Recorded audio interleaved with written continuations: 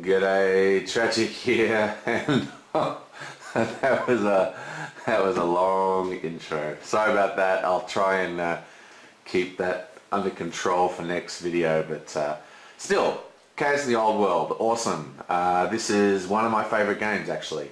This is by Eric M. Lang, and he's quite famous for his LCG contributions. Call of Cthulhu, the card game, not the RPG. And, well, I don't think he's involved in the RPG.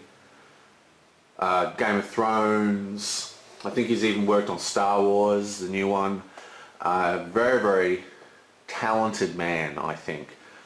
I think he needs to do more board games like this, you know, and really, really explore that, because as far as I know, this is really his only one, as that I know of, that I've played, and it's awesome. It is really, really good. Now, this is obviously it's a Warhammer game, and Warhammer is a little dark for some people, but that actually appeals to me, and I love the theme of this game. This theme, you'll see it when the game is running. It's freaking awesome. Now, this is quite interesting.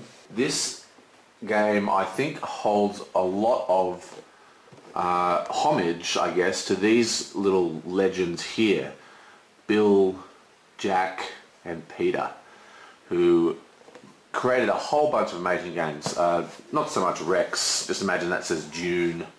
Probably should have got the Dune box to do that example, but Dune, Cosmic Encounter, Borderlands, these are all fantastic games that have a very similar feel to Chaos in the Old World. They've got strong player varied powers, so every character has all these weird powers, and the games are quite simple. Like the actions and the rules are simple, and the strategy comes with how you move around the board. And that's what's so great about Chaos in the Old World. Unlike a lot of games where the rules are very complicated. Like for example, there's a game I quite like at the moment called Luna. Fantastic game. You have like 12 different actions that you can choose to do in that game every single time your turn comes up. 12, you know, or Terra Mystica. There's like 14, what is it, like 14 currencies in that or something ridiculous? I can't remember, I've already played it once, but there's like billions of currencies, like all these different values that you're keeping track of. And this game, like those other ones, doesn't have that. It has very, very simple mechanics. And it's all about, but the actual strategy is quite deep because the players can focus on the strategy. It doesn't get diluted through technicalities of rule interpretation and remembering things, going, oh wait, I could have done that, and that's why I didn't, you know. So it's a strength. This is, when I think of how board games should be designed, this is an example that I use. I mean, I don't want to, you know, pull its chain too much. I mean, it does have its problems, and it's not like the greatest game ever made, but it's very, very good in my opinion. And it's an example of what board games should be. As in, it is quick, it is easy, it's like hour and a half, 2.5 hours to play. It's got a lot of strategy, it's got dripping with theme, it's balanced, like really well balanced, and it's not complicated. You know, the rules are like, bam, once you get them, they're down and they're easy. So really, really great game.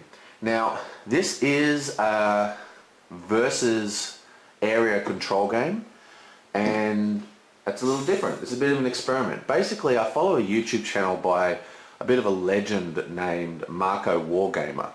You probably know him, and I know, and there's another guy who I can never remember his name. I'll stick his logo up here or something, and Marco's I'll stick over there. But yeah, click on those links and check out their channels. They're very, very good. And anyway, both of them, they play war games. Well, Macrowargamer also does amazing reviews. I think he's actually the best reviewer on YouTube. I mean, I'm not saying the Dice Tower and, you know, Tom Vassell and Metzler aren't legends. I'm just saying that Marco seems to speak more to me. He has very, very good taste. He tries a lot of variants in games. He'll play like kids card games, and then he'll play like you know, absolute break your brain statistics spreadsheet style war games at the, you know, the next day. So he does great variety of stuff. And anyway, whatever. Keep watching my channel though. They're not better than my channel. Come on. What were you thinking? No, but seriously, they're good. Go check them out. But anyway, he started this video blog thing. And in it, he talks about playing war games as a solo gamer.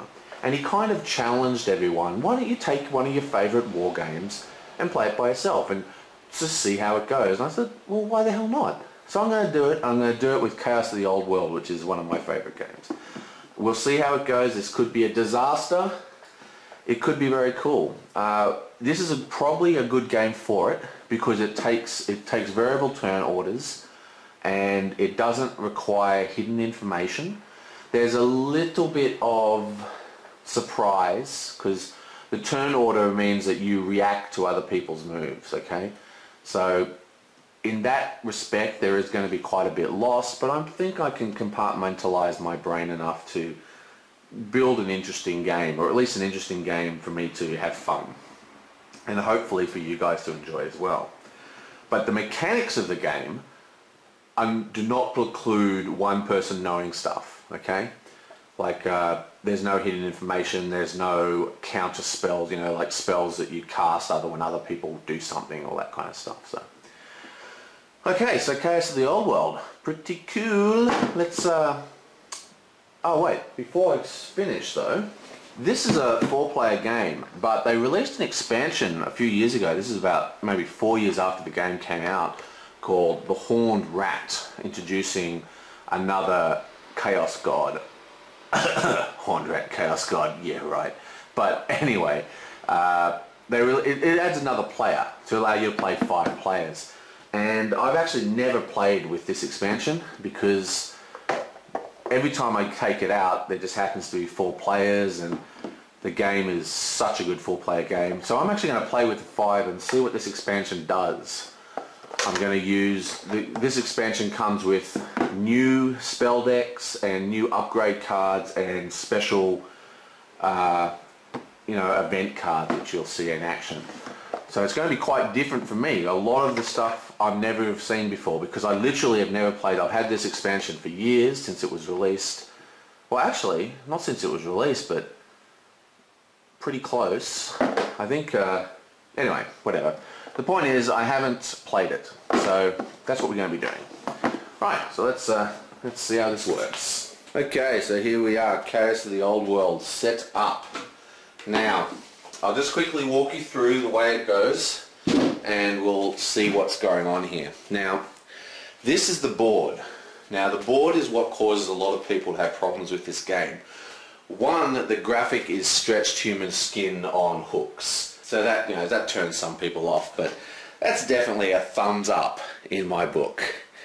But what we're actually looking at here is a fairly busy map. It's a lot of colour, and that's what a lot of people don't like about it. Well, let's have a quick look at what we've got. We'll just focus here on Bretonnia. Now, this is a single region of the map, okay? Like this. I don't know if that's all in shot, but that's a location, okay? That's the whole of Bretonnia. And it has a little value here. This is its resistance value and also its points value. And what we're actually doing is we are playing the 5, sorry, I can't think of the Horned Rat as a Chaos God, I'm sorry. There's 4 Chaos Gods and a kind of demigod. And we're vying for not just control, but we are vying for who can destroy and crush and completely manglate the whole of mankind into pink powder is basically what we're trying to do here. And we do it based on regions, and the regions are worth points. Now these little squares here, are they in shot? Yeah. These little squares here, you can place spells in them, okay? So the spell goes in here, and then when the area gets resolved, they get resolved. But there's only a space, only 2 people can place spells at a given time. There's a resolve order, so you can see that there's a little arrow coming into this zone and a little arrow coming out of the zone. And that tells you, and that moves you through the kingdom. The kingdom has a resolve order through the different, as you walk through the map. So this is sort of in the middle. So that's basically all we need to know about the map. You'll see more of it when it's in action. Now on the outside of the map is a victory track. First to 50 wins. Okay, now victory condition is checked at the end of a game round. So there's no instant victories. That's all very well and cool. What else have we got over here? Victory track, do I need to explain what a victory track is? I don't think so. Now what we have here is basically an event deck, okay? Events get pulled off the top of the deck and placed in here.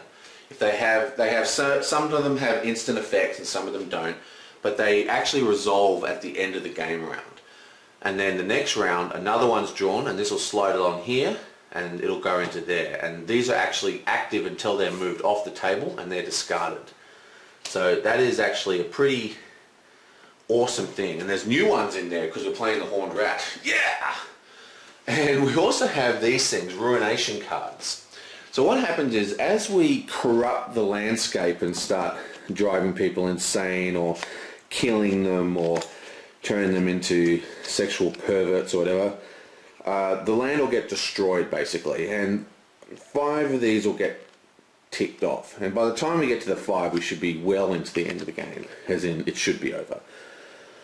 And these are worth points. So when a land is ruined, the first ruination card gets drawn, and these are in order. So the first land to get ruined is always worth the less amount. Okay? And it just gets placed there. When it gets resolved, flips it over, and that whole country is just destroyed. You know, that area of the map's basically now just a hazard to slow you down moving. Okay, so that's about that. What else have we got? Woohoo, the dials! Okay, these fancy dials. These are the Chaos Gods, and this is the Horned Rat expansion demigod thing. Okay? Now this is an order of power. So this is basically a turn order, which goes Khorne, Nurgle, Tzeentch, Slaanesh, the Horned Rat. Okay? Now as you gain dial turn victory conditions during your turn, you place these little tokens on it like this, right?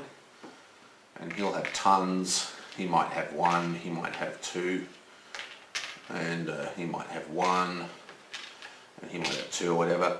Anyway, and then what happens is, at the end of the turn, everyone who's put at least one token on their dial gets to rotate their dial once. Okay? Now, it's very simple. They just go whoop, rotate here. Okay? Now, as you rotate, different effects happen. You get upgrade cards, you get victory points. Now, Nurgle has the longest dial. He doesn't win, because this is actually a victory condition, because one of these this says Nurgle victory. Okay? It also has this little hole here which calculates threat. Now, threat will affect how various cards interact with the players. Or player, I should say, since I'm doing it all. And what's interesting about this game is that these are all different. All the victory conditions for these dials are completely different. Nurgle has to kill people.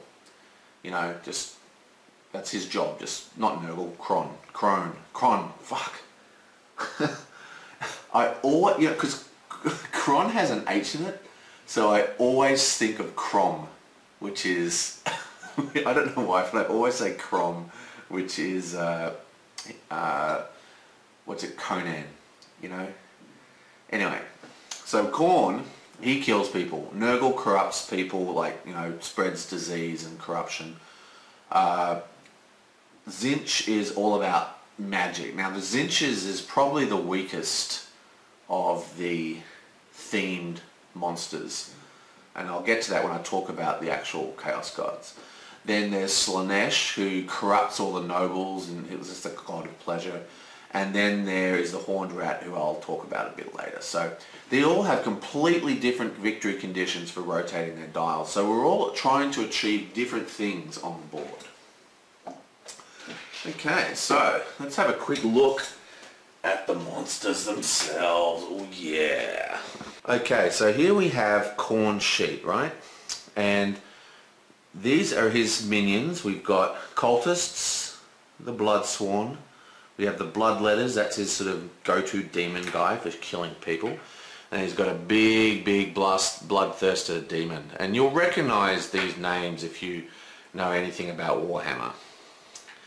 Now, these cost values, 1, 2 and 3, match this power line. And every time you do something, you move the power line down by 1. Boonk. If I just spend 1, I can then place a cultist or move a cultist or whatever. And then once I move this thing, it then moves to the next person's turn, which would be Nurgle. And then it goes right round, and then I come back and I do more actions, and it goes around. Every single action, it keeps going around in circles. This keeps going down. And when I get to 0, I'm out of actions. And then the board resolves. And you'll see all this in action in a bit when I start playing. But Khorne, let's just read out Khorne's card here. No subtlety has Khorne. He has no yearnings for beauty of form in his black heart. For he is the blood god, the skull crusher. Within his immortal frame there is room for rage alone, and slaughter is his only desire. Okay, so basically Khorne, he is all about killing people. More blood for the blood throne, man. This is what he's about. He just wants to cut people up, destroy things. He's all about, you know, basically, he's got all these nicknames like Change, like the god of change, you know, from life to death and all this kind of stuff like this. And he's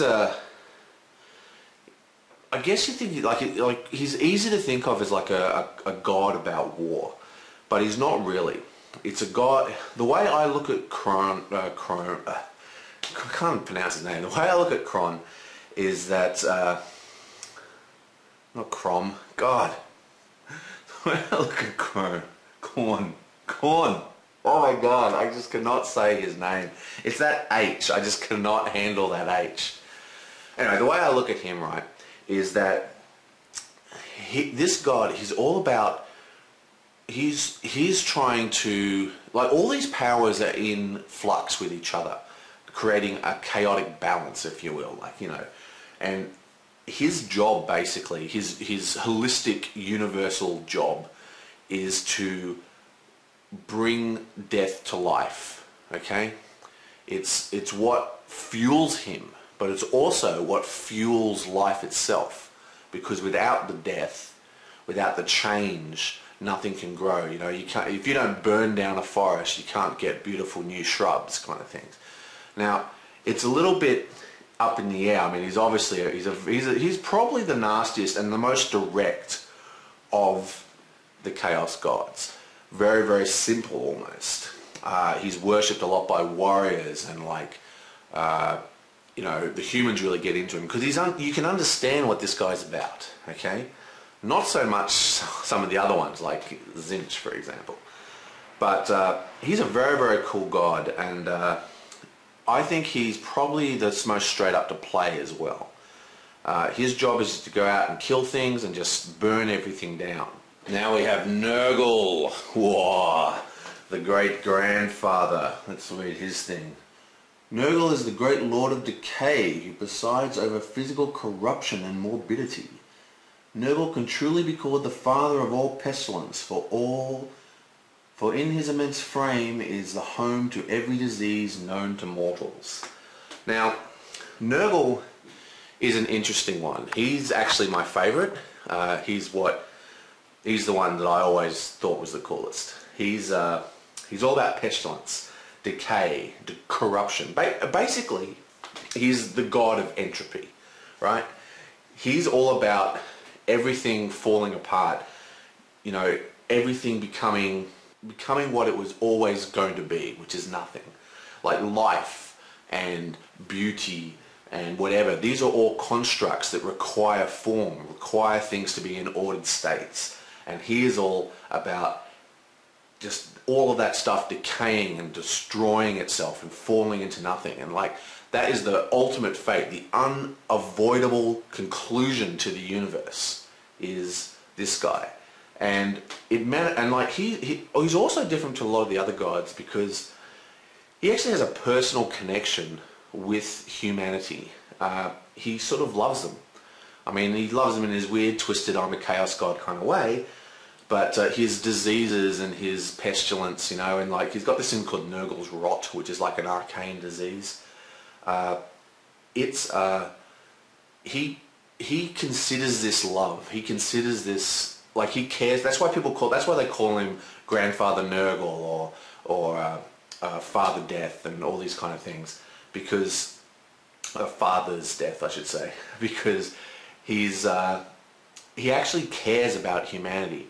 He's sort of just warped. Like, you know, these guys, they're not evil. They're more like the Cthulhu gods. They're just on a different level. You can't judge them with human morality. You know, they're just like totally on a different plane of existence. But he's very cool. Now his job, unlike Khorne, I can't say his name. It's ridiculous. Anyway, unlike Khorne, his job is to corrupt the earth itself. The way his dial ticks, the way he gains points, the way he's going to win the game is by physically decaying the entire world. Just, that's his job. So Khorne's killing, this guy is decaying, you know. Anyway, so Nurgle, awesome god. Like the concept of Nurgle is so good and just so well done. It's just like all the stuff in Warhammer is just so good. It's really well thought out. You know, I mean, this is like 30 plus years of writing has gone into these guys, so they're pretty well fleshed out. Okay, so this is Tzeentch. Now Tzeentch is also one of my favorites. Like basically it's Tzeentch or Nurgle. Now Tzeentch he's basically knowledge. Well, not really knowledge. They call him like the changer of ways. He's all about, well, he's basically the antithesis of Nurgle. Nurgle is about everything going to this foregone conclusion, right? But he's all about fighting fate. He gets power through the variant possibilities of fate. And he's kind of is fate, you know, and knowledge, education is how you change your own fate.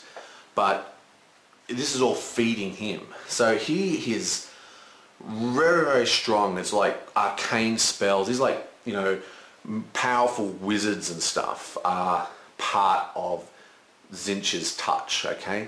And Tzeentch is one of the stranger ones of the Chaos Gods, as in he doesn't have any active wants. He doesn't want to destroy mankind, so to speak. He just doesn't give a stuff if it happens. But he is more interested in how we use our free will to make decisions. Like, and every decision feeds him. You know what I mean? Like I have read some stories where they talk about him being the essence of inspiration. You know what I mean? Because all the Chaos Gods are actually part of life, all life. Okay? Like aggressive tendencies, entropy for in case of Nurgle.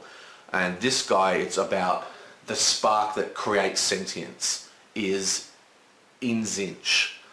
You know? And he's got some pretty cool stuff. Like, he wasn't actually described for decades, and then finally the designers bit the bullet and described him, and it's freaking awesome. He's like he's basically like, I don't know, he's like an amorphous mass, right? And he has all these faces of all these thoughts inside his body coming, and they bubble to the surface, and when he speaks, all his body, all the faces in his skin speak, but they all speak slightly varied versions of what he's thinking, so you can never tell what he's trying to do.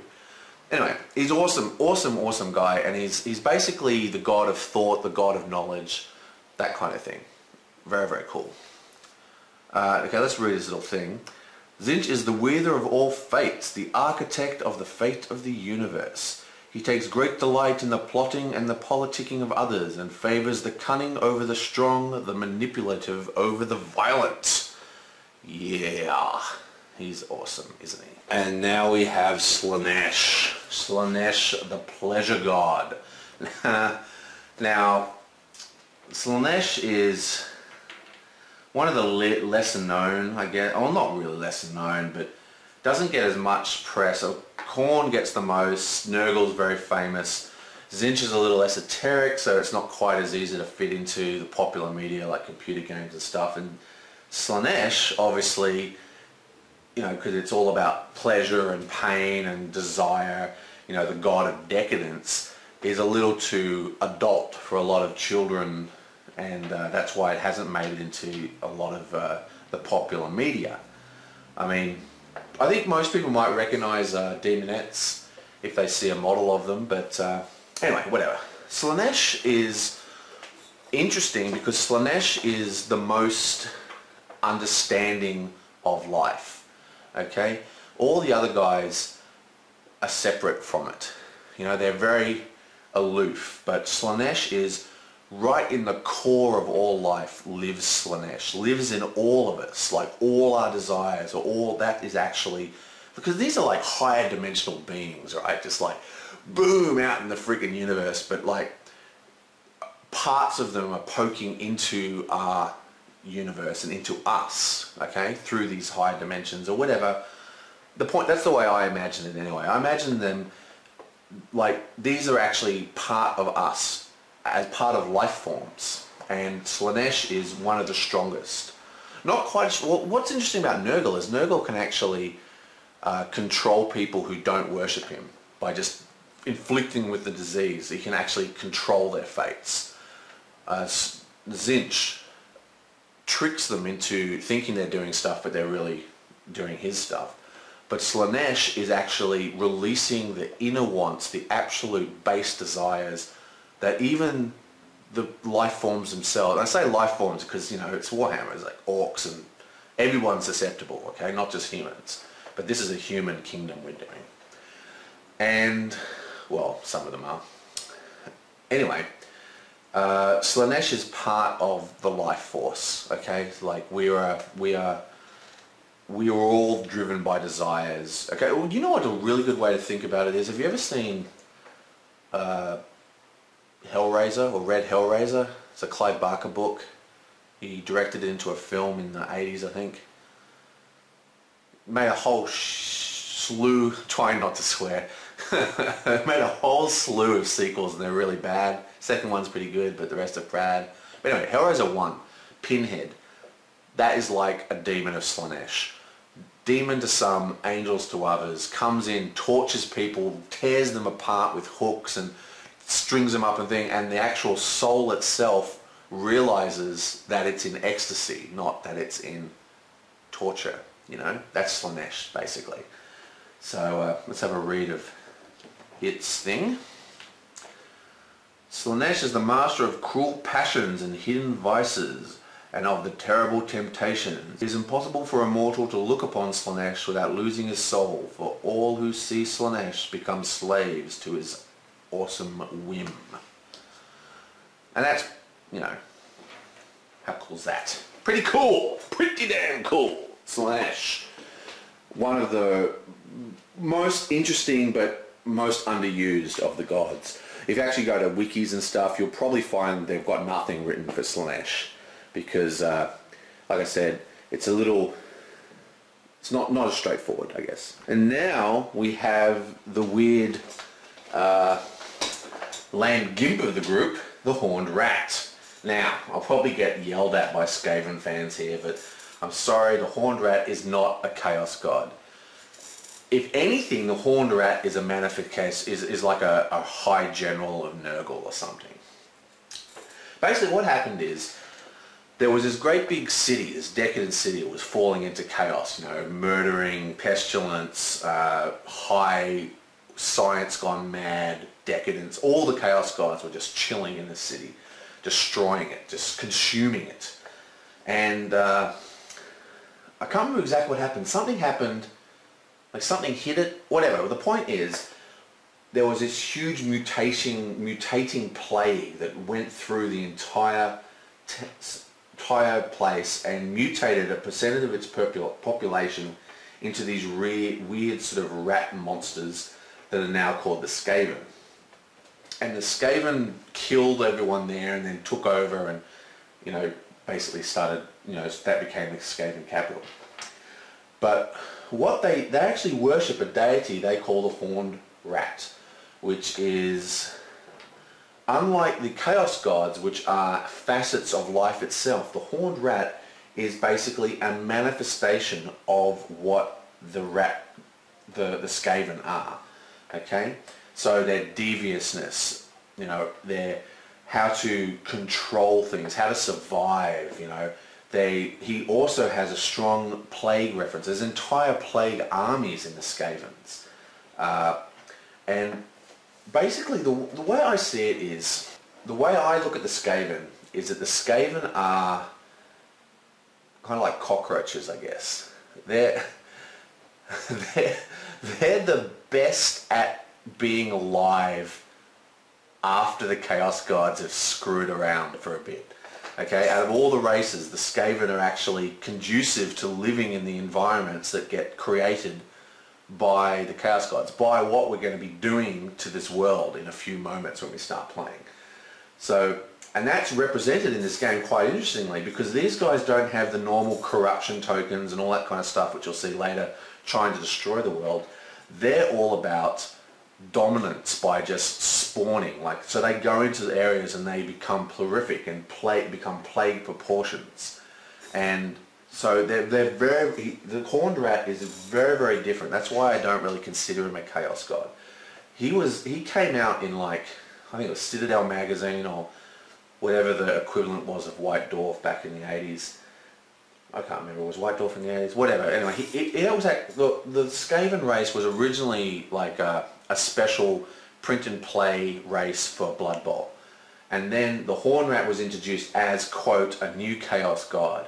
But it's never been expanded upon the way the other Chaos Gods are. I mean, you just heard me talking about them. There's some really awesome concepts in the writings for Warhammer about what these gods are, but not so for the Horned Rat. The Horned Rat is basically just the ultimate version of these rats, okay? And that is the way I think of the Horned Rat. I think of the Horned Rat as the life forms, as a pure chaotic life form, as in like out of orcs and dark elves and all the weird creatures in the Warhammer universe.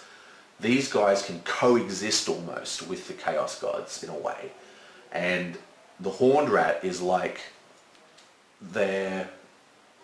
what they will become if the Chaos Gods ever do manifest, okay? So like if you go to like the Chaos world, like the worlds that have been completely taken over by Chaos, that is where the Skaven are strongest, you know? Sorry, I slipped into 40k for a little bit there, but most of my experience is actually from 40k, because I used to play that when I was a kid. But still, anyway, Skaven. So unlike, say, so Nurgle's trying to corrupt the land, Khorne's trying to kill it, Tzeentch is trying to find artifacts and like learn knowledge, Slaanesh is trying to corrupt the nobles and bring down the great houses, and the rats themselves, these guys are not trying to do any of that. They're just trying to populate the planet, populate the kingdom with their own kind. But yeah, I still think the Skaven are really soldiers of Nurgle, basically. They're tight. I mean, they even carry diseases and all this kind of stuff, and all diseases is actually part of Nurgle anyway, so. Okay, so that's the races. Okay, so there we are. That is the opening introduction to Chaos of the Old World, so to speak. Okay, so to start off, we grab 2 noble tokens, 3 warp stones, 4 peasant tokens, and we've got to replace 2 of these peasant tokens with Skaven tokens because of the new rules for the rat. Okay. Now just Okay, so what happens is, in order of power, which means we start with Khorne, we're going to draw these and place them on the board and finish setting up the board, and then we're ready to play. Okay, so first is a warp stone. Okay, so what are we going to do with a warp stone? I think stick a warp stone over here in Nausicaa, somewhere not too good, because warp stones help Tzeentch. And now we're going to choose a peasant token, and this is Nurgle. So Nurgle, he's going to stick a peasant token somewhere where he wants to. Let's put it in Estelia. And now we have a noble token, and this is good old Tzeentch's move, and Tzeentch is going to stick the noble token up here in the border princes. Slaanesh gets another peasant token, and we'll stick this in Betonia. Actually, I'm going to stick that in the Empire itself, which will cut the Empire off. We can only put one in every zone. At the end of this, there's going to be a token in every zone on the map. Now, of course, you trigger off different things. Like Tzeentch can only score points by placing units where these warp stones are. So we don't by placing the peasant token in the Empire. This whole 5 area is now out of bounds, basically. Okay, we have another warp stone. This is for, put that in, we'll stick this right over here.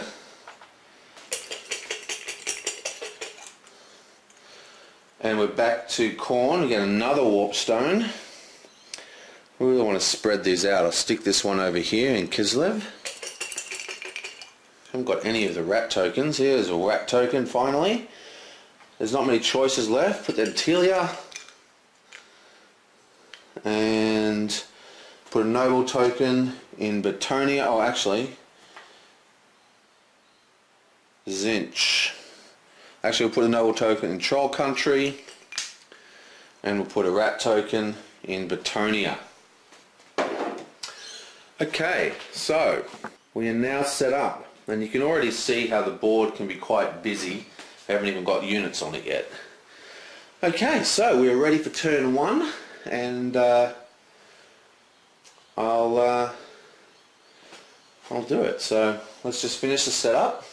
Each character draws from their little deck 3 cards, and these are quite interesting to me because they're new cards, because this is the more lived set, or whatever they call it.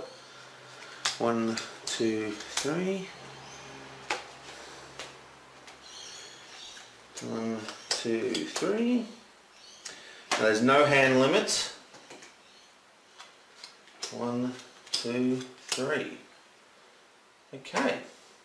So, well, that's it, guys. I will see you for the next one. I hope you like this experiment. Welcome to Chaos in the Old World, baby. Yeah. I will see you for the ruination of this land and the destruction of all life. See you next time.